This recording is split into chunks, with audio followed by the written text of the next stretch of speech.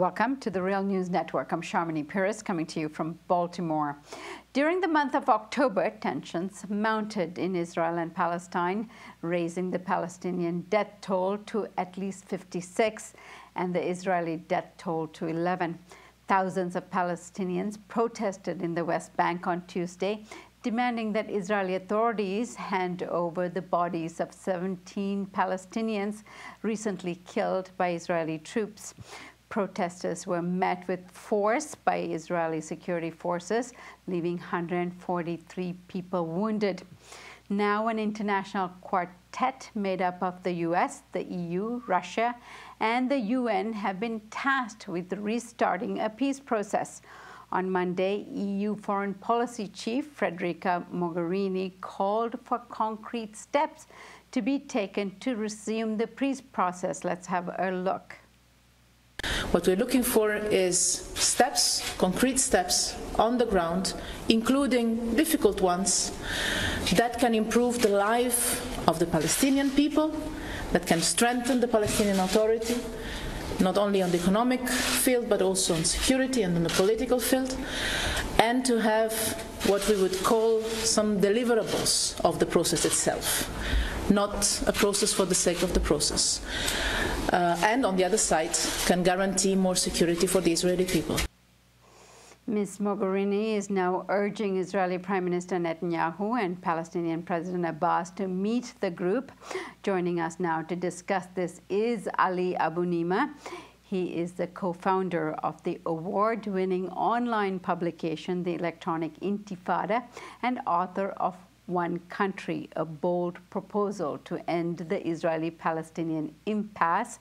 His latest book is titled The Battle for Justice in Palestine. Thank you so much for joining us, Ali. Thank you, Sharmini. So, Ali, I can hear the big sigh in the room, another peace process.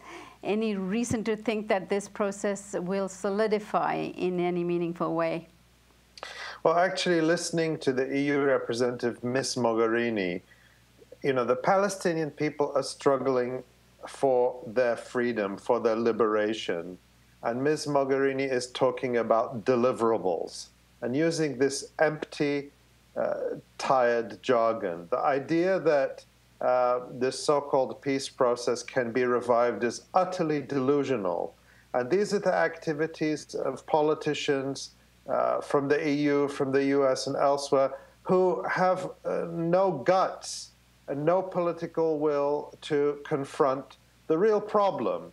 That problem is Israel. This is not an Israeli-Palestinian conflict. It is not a Palestinian problem. It is the Israel problem.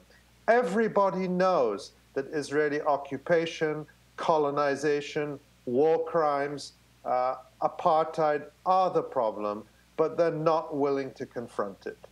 And so they talk about resuming negotiations and process because they don't want to say it. Why couldn't Ms. Mogherini say, end the occupation, give the Palestinians their rights, stop stealing their land, stop killing their children, stop imprisoning them? She would never dare to use that kind of plain language.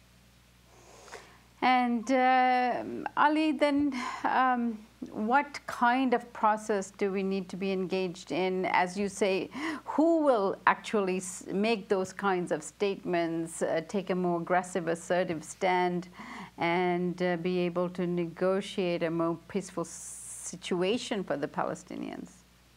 Well, unfortunately, that's not going to come from the likes of John Kerry or the EU or Barack Obama, who has been entirely complicit. The Obama administration is rushing to try to, before it leaves office, to pass through an aid package to increase Israel's military aid to kill Palestinians and steal their land by an extra $1 billion a year. That's what the Obama administration is trying to do. And so it's because of this complicity, this failure to hold Israel accountable, this willful participation in its crimes by the so-called international community, that Palestinians are once again rising up and taking matters into their own hands with the very limited means that they have, sacrificing their lives, to make the statement that we desire to be free. We desire to be liberated from this ugly colonial apartheid regime. That's what Palestinians are saying. And instead, what we're hearing is a more, I'm tempted to use a word that is impolite, more BS about deliverables. How about instead of that, stop delivering the weapons to Israel? Palestinians have called, for example, for an international arms embargo on Israel. They're calling for boycott, divestment, and sanctions. And Palestinians in their streets, in their refugee camps, in their fields, are taking up stones, are demonstrating. Sometimes, yes, they're even attacking heavily armed Israeli occupation soldiers.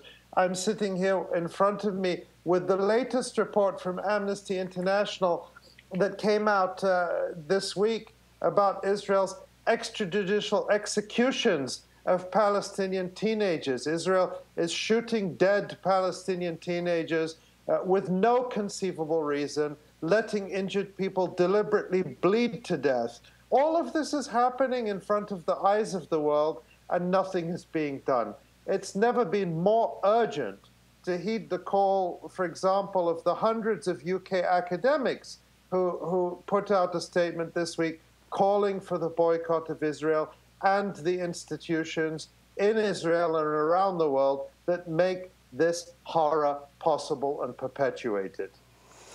And Ali, when Abbas spoke at the UN, there was an enormous amount of support for Palestine, whether you agree with what he said or not. The Palestinian flag was raised at the United Nations, and these are all symbolic, I know.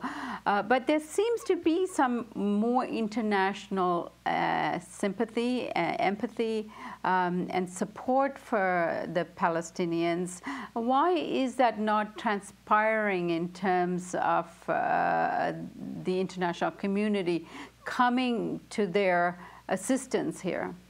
Because of the Palestinian Authority. The Palestinian Authority is a major obstacle to the achievement of Palestinian rights. For example, whereas Palestinian civil society have been very clear in calling for a boycott of Israeli goods, a boycott of Israeli complicit institutions, the Palestinian Authority, which is sort of the diplomatically recognized voice of Palestinians, is going around the world saying, we don't support a boycott of Israeli goods. We don't support a boycott of Israel. If anything, we only support a boycott of settlement goods. So the Palestinian Authority has been undermining support for popular Palestinian campaigns around the world. Another thing, Palestinian civil society, trade unions around the world, including in Europe, many organizations have supported the call for an arms embargo.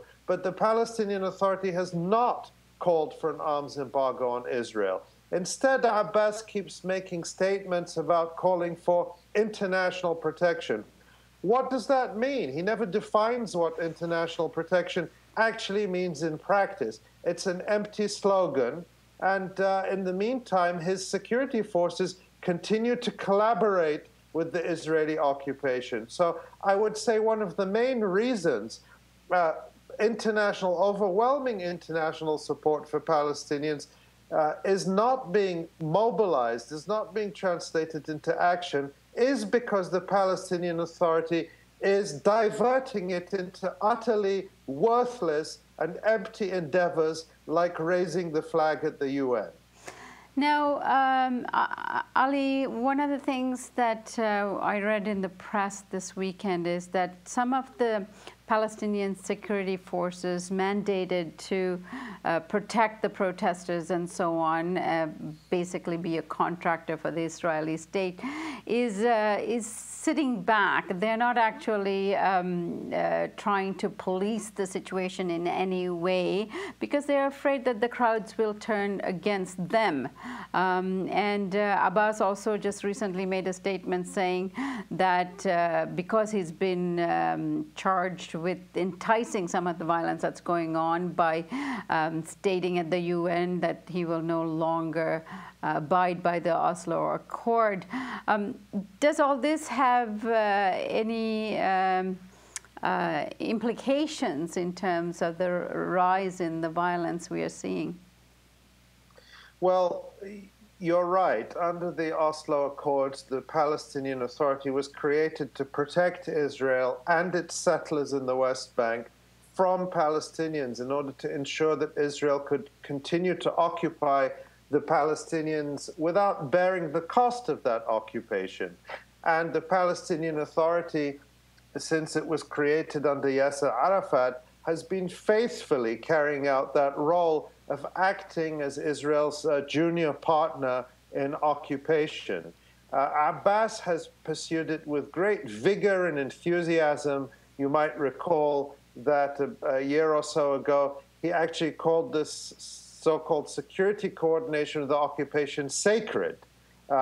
It's something that the vast majority of Palestinians find revolting and absolutely contrary, even a form of treachery for one segment of an occupied people to be participating in the occupation with the Israeli army.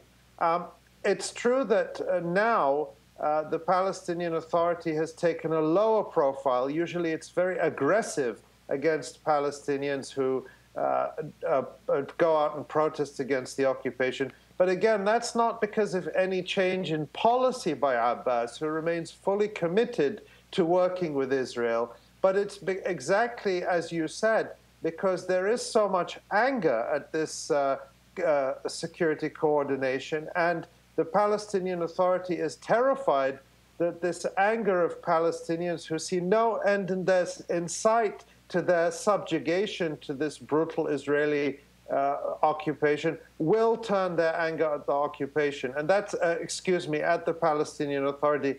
And that's happened in the past where we've seen incidents of Palestinians throwing stones at Palestinian police, of throwing stones at Palestinian Authority police stations, who traditionally, you know, when the Israelis want to come in and raid a Palestinian city, Ramallah or Nablus or Tulkarem, the Palestinian Authority police actually withdraw from the streets to make sure that the Israelis have free access. And this really angers, as it should, Palestinians, who see the Palestinian Authority doing absolutely nothing to protect them. All right, Ali, we are going to be watching the situation and what will unfold, if anything, of these talks, and I hope you join us again. Thank you. And thank you for joining us on the Real News Network.